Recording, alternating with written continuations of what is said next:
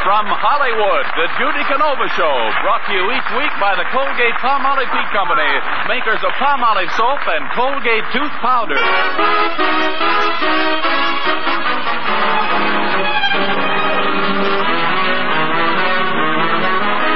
Palmolive soap, your beauty hope, and Colgate tooth powder for a naturally brilliant smile present the Judy Canova Show with Mel Blanc, Ruby Dandridge, Verna Felton, Joe Kearns, George Neese, Opie Cates and his orchestra, and starring Judy Canova.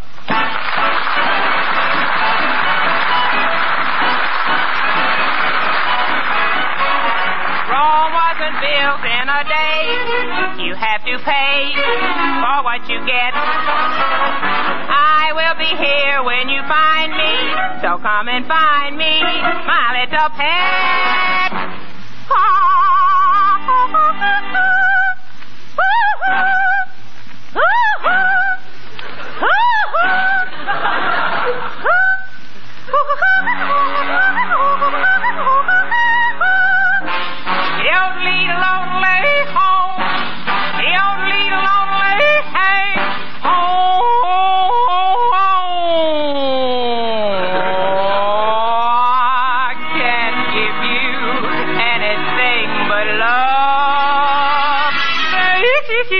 That's the only thing I've plenty of, my dirty honey baby.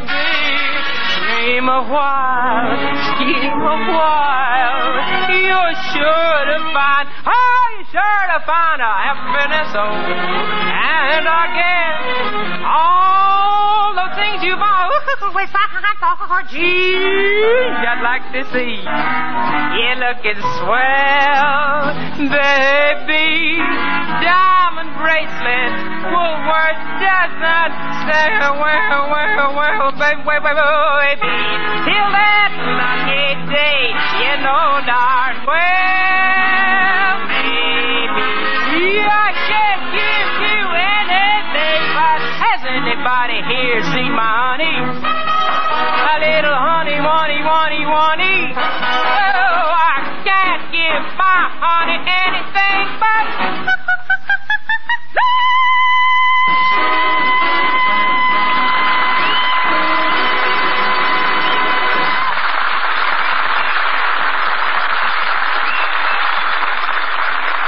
Well, Aunt Agatha is going to rent her Brentwood home for the summer, and Judy's going back to the farm to help Uncle R.T. As our scene opens, Judy is packing her things and talking to Geranium.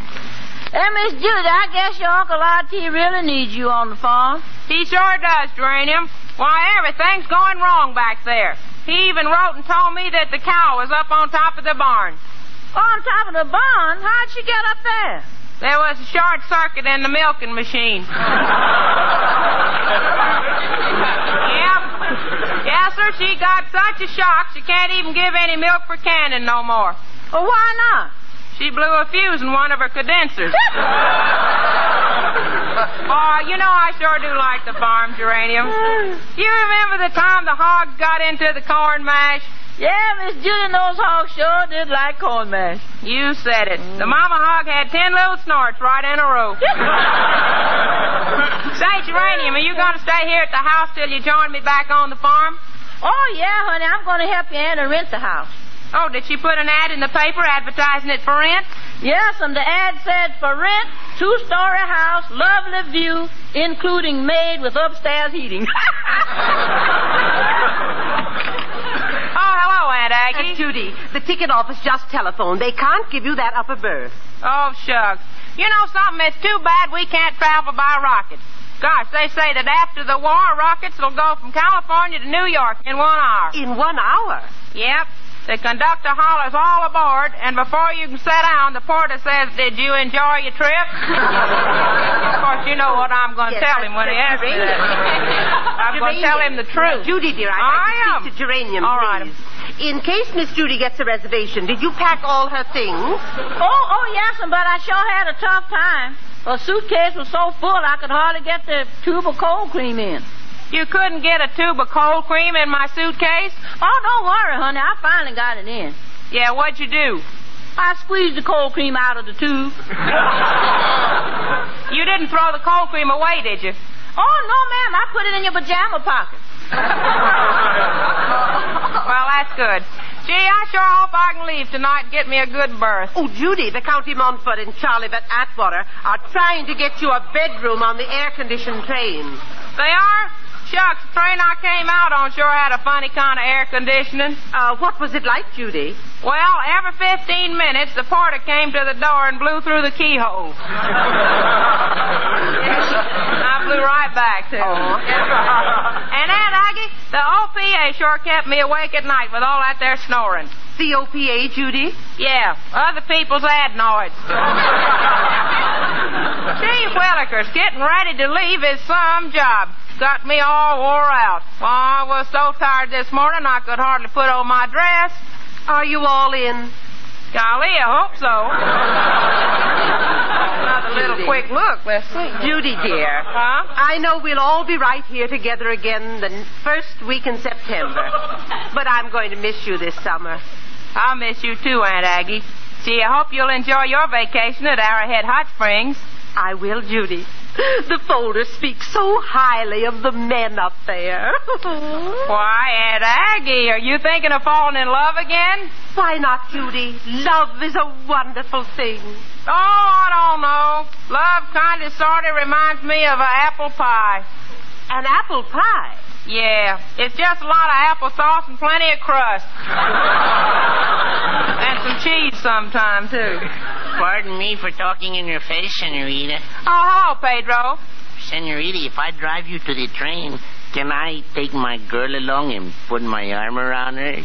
Pedro, how can you drive a car and put your arm around a girl? Oh, Senorita, it is easy.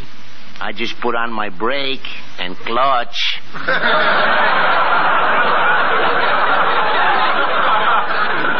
You know, I'm glad I'm not going on the train, Senorita. Once I rode on a train and I got seasick. You got seasick on a train? How come? Well, I was sitting between two waves. Oh, Pedro, I'll bet you don't even know what a wave is. Oh, see, Senorita, a wave is a sailor who says no.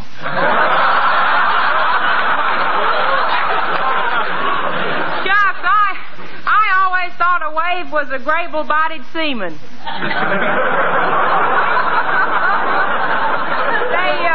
How are you and your girl getting along, Pedro? Oh, we get along very well, but I wish her father liked me better. Why, I thought her father did like you. You told me that he gave you some quarter cigars. See, but he smoked the other 3/4 first. Senorita, her father made me a drink of Mexico Moscatel Moscat. Golly, what's that? Well, it's made out of tequila, Tabasco, chili, Acapulco apple juice, and a piece of broccoli floating on top. Yeah, well, why do you call it Muscatel Muscat? Well, one slug and you shoot off your mouth. Well, Pedro, you better help Winchester with the rest of the luggage now. Si, senorita. Muchas gracias. Munch on some grass yourself, Pedro. Hey, Miss Judy, Mr. Johnson thinks he can get your reservation on tonight's train. Oh, that's wonderful, Judy. Well, all I hope is that it's a better place to sleep than I had the last time. Why? Where did you sleep? I ain't saying, Aunt Aggie, but I was always the first one to brush my teeth in the morning.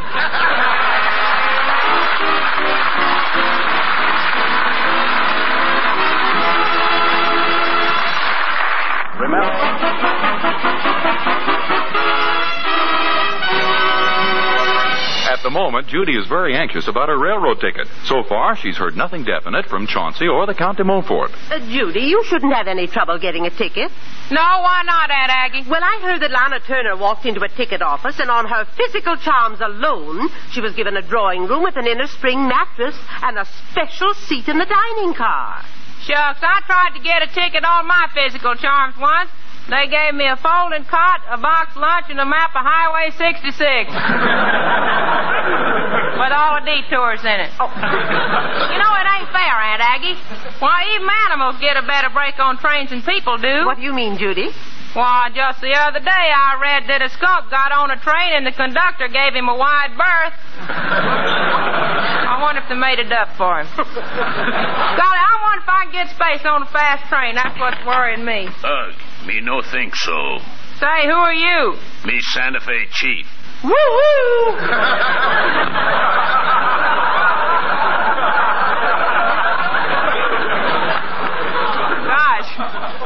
sounds like he lost his reservation.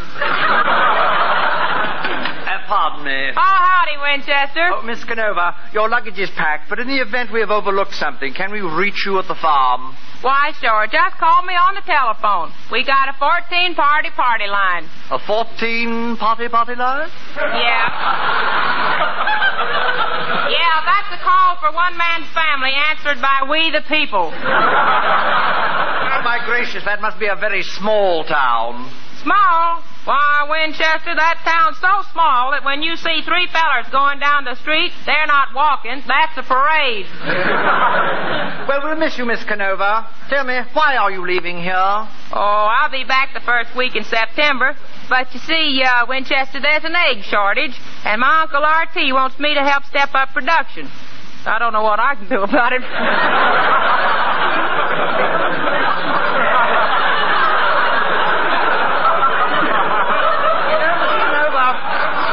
Miss Canova. Yeah. Miss Canova. You know something? I've been reading in the paper that if you put a radio in the chicken coop, the music will help the hens lay more eggs. Shucks, Uncle R.T. tried that. He put a radio in the chicken coop and the hens didn't lay a single egg. Really? Why not? All day long, that radio played nothing but Hold Tight.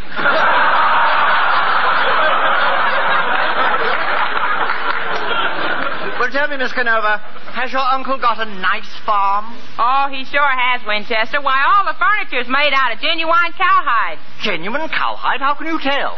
We have to milk it every night. Say, Miss Judy, there's a man here to get your trunks. Are these your trunks, lady? Yeah. Hey, but mister, you look kind of puny to be lifting trunks. Me, puny? Why, once I helped move a player piano. I helped move an upright piano. It was an upright. I helped move a grand piano. It was a grand. It was a grand. I carried the music. Oh, shucks. I bet you can't even carry a tune.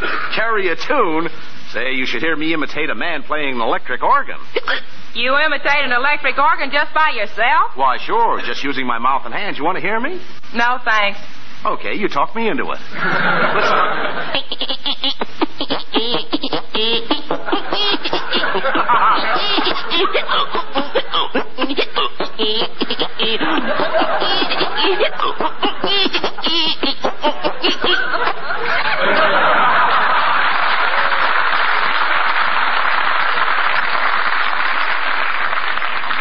Geranium, I just happen to think when I go to the farm, Brenda Laverne will have Chauncey in the count all to herself. I'm worried. Hey, Miss Judy, what has Brenda Laverne got that you ain't got? Nothing. But what I got, I'll have on the farm, and what she's got, she'll have right here. Oh, stop worrying, Miss Judy. You know worrying can change your whole face. Yeah, Geranium, they say that each little wrinkle in a woman's face is a sign of a disappointed love affair. Have you ever been disappointed in love? Have I? Why, Peach Blossom, you is now looking at Miss Prune Face. Oh, howdy, Count. Ah, chérie! I will miss you when you go. You are so beautiful. Oh, thank you, Count. Sometimes I think so, and sometimes I don't. Say, are you sure you're going to be true to me when I'm gone? That's what I'm wanting. Oh, ma petite, when you are away, I will follow the straight and narrow. Those might be the ones you follow, but I bet you'll whistle at the ones with curves. Say, tell me, did you get my reservation? Oh, chérie, I am desolate. I was unable to get one. Oh, Count. Oh, but I brought you a book to read. Oh, gee, thanks. I love books. When I read a book on adventure, I feel adventurous. Yes? Yeah, and when I read a book on health, I feel healthy. Yes? Last night I read a book on love. And how do you feel today? Plumb wore out.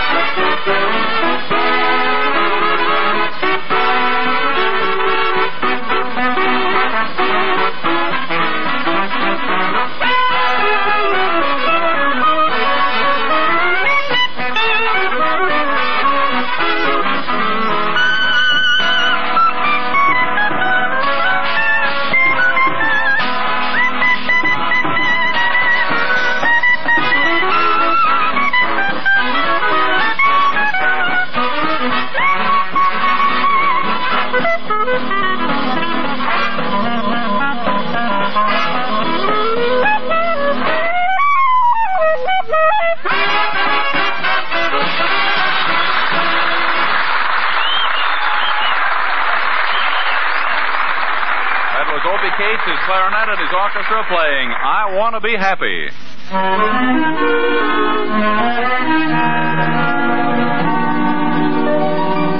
Use Colgate tooth powder, keep smiling just right. Use it each morning and use it each night. Don't take a chance with your romance. Use Colgate tooth powder. Now a word from Colgate Tooth Powder. Well, June is on its way out, and so are the hopes of a certain girl who hoped to be a June bride. She doesn't suspect that what sent her romance on the rocks was a little breath of trouble. I mean, unpleasing breath. So ask yourself, could you be the victim of unpleasing breath? It's happened to thousands without their knowing. So just do this. Brush your teeth night and morning and before every date with Colgate Tooth Powder. For Colgate Tooth Powder cleans your breath as it cleans your teeth. Because scientific tests have definitely proved that in 7 cases out of 10, Colgate Tooth Powder instantly stops unpleasing breath that originates in the mouth. What's more, no dentifrice at any price cleans your teeth more quickly and thoroughly than Colgate Tooth Powder. Remember to buy it first thing, and remember the name, Colgate Tooth Powder, with the accent on powder. Don't take a chance with your romance. Use Colgate tooth powder. Well, the Count de Montfort failed to get Judy a railroad ticket, and Chauncey Van Atwaters had no luck either. But let's see what's happening. Aunt Aggie, this is awful. My trunks have gone, and the Count and Chauncey haven't even got me a railroad ticket yet. Oh, don't worry, Judy. If the worst comes to the worst, you can always hitchhike. Remember how Claudette Colbert did it in It Happened One Night? Oh, you mean stand on a highway and raise my skirt to the knee? Shucks, I tried that. Did any cars stop? Just one. A car stopped, a girl got out, raised her skirt, and said, "Yours ain't so hot, sister. Look at mine." And I wish you could have seen if she had on liquid leg makeup. You know, the liquid stockings. Don't be discouraged, Judy. I won't. Remember the old saying, don't give up the ship. Yeah, especially if it's got sailors on it. But don't worry, Aunt Aggie. I'll let you in on a little secret. I got a ticket, and I got it myself. A ticket, Judy, in these times? Why, that's a miracle. How did you do it? Aunt Aggie, I got that ticket in a way that nobody would think of trying these days. How, Judy? I called the ticket office and asked for one.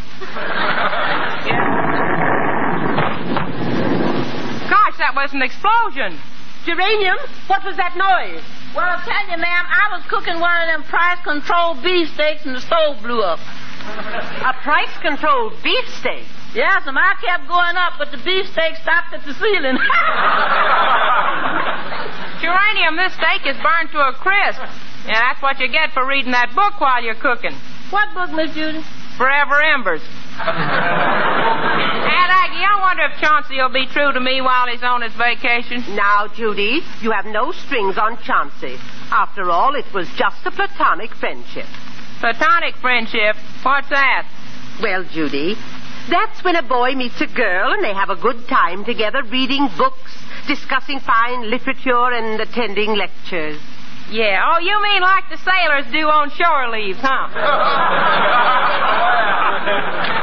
Oh, Miss Canova, Mr. Chauncey Van Atwater's here to see you. Thank you, Winchester. Show him in, please. Hello, Judy. Hello, Chauncey. Oh, gosh, you look wonderful tonight. I'm going to miss you something awful. Well, I don't blame you, Chauncey. I'm something awful to miss. Anyway, I'll be back the first week in September. But, gee, Chauncey, are you sure I'm your type? Judy, I want someone always near me, someone I can trust, someone faithful who'll be close at my side when I call. Chauncey, you don't want a woman. You want a Cocker Spaniel. With long ears. Judy, I'm serious. Kiss me. No, Chauncey. Oh, Judy, I won't take no for an answer. I'm going to kiss you anyway. If you do, I'll scream at the bottom of my voice.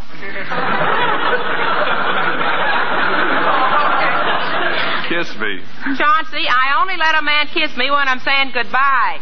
You do? Yeah. Goodbye, goodbye, goodbye, goodbye, goodbye, goodbye, goodbye,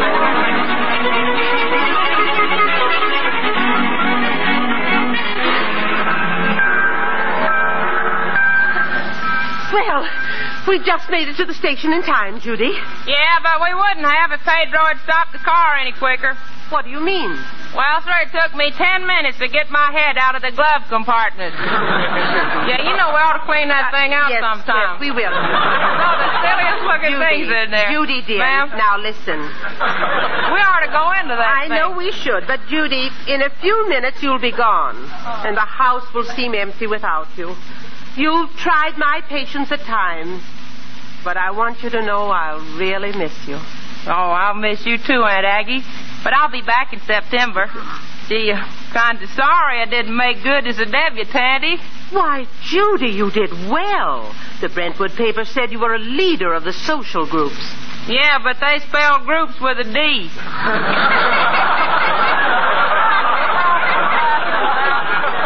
Yeah, that newspaper fella must learn to spell eating alphabet soup. They get kind of jumbled sometimes, I reckon. Pardon me for talking in your face, Senorita. I have a present for you to take back to the farm. Oh, thank you, Pedro. Why, it's a little Cupid doll. See, my girl has hair just like her. Hair just like this doll? See? That's wonderful. Oh, no, it is pasted on, too. Pedro, what are you going to do until you meet me back on the farm? Oh, Senorita, I'm going to be a lifeguard by the lake at Palm Springs. But, Pedro, Palm Springs is in the desert. That lake is a dry lake. There's no water in it. See, that is why I got the job. I cannot swim. Well, it's all right. Senorita, I'm sad to see you go away. Oh, thank you, Pedro. But you'll be joining me pretty soon, and we'll all be back here together again on September 1st. See, and always remember, 30 days hacienda, April, June, and sombrero. All the rest have 31 except the pretty girls, and they use the 14-day Palmolive plan, no? There's your train, Judy. Yep, and that's the first time anything's whistled at me since I came to Hollywood. Goodbye, Aunt Aggie. Goodbye, Geranium. Goodbye, Pedro.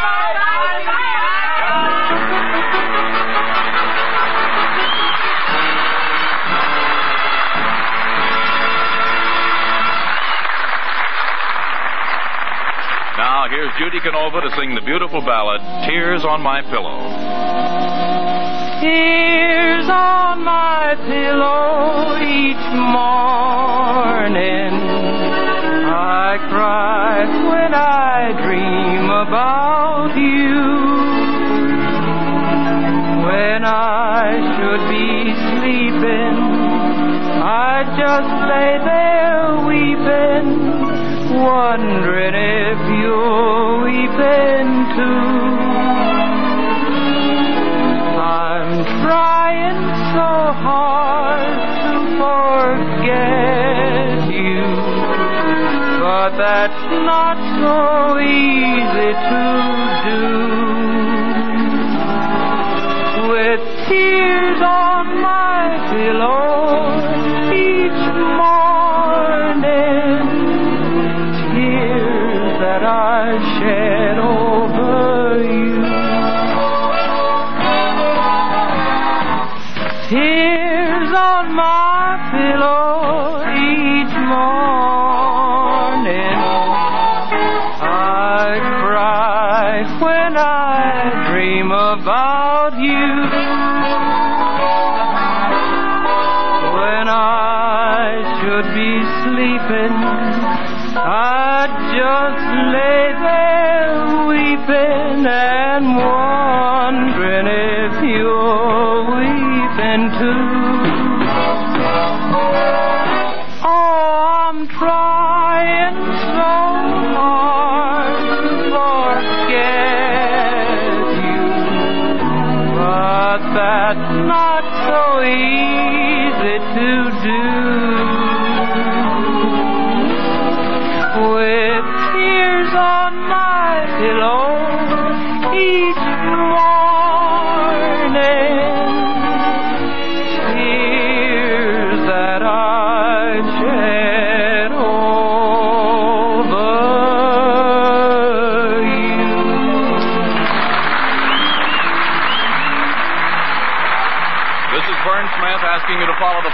everyday Palmolive plan for a lovelier complexion. And don't take a chance with your romance. Use Colgate tooth powder night and morning and before every date. Folks, it's been awfully nice being with you every Saturday night for the past 6 months.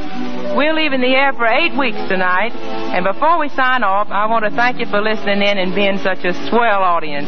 I want to thank our sponsor, too, the Colgate-Palmolive Peak Company. And I'd like to thank all my cast, Mel Blanc, Ruby Dandridge, Verna Felton, Joe Kearns, George Neese, Opie Cates, Vern Smith, Dick Tate, Floyd Caton, and my writers Fred L. Fox, Henry Hoople, Hal Finberg, and John Ward, my engineer Eddie Miller, and my director-producer Joe Rhines. We'll all be back again on Saturday, September 1st. And I hope we'll be seeing you then. In the meantime, have a wonderful summer. And please don't forget the 2 products that brought us together each week, Palmolive soap and Colgate tooth powder. This is Judy Canova from Hollywood saying, good night, so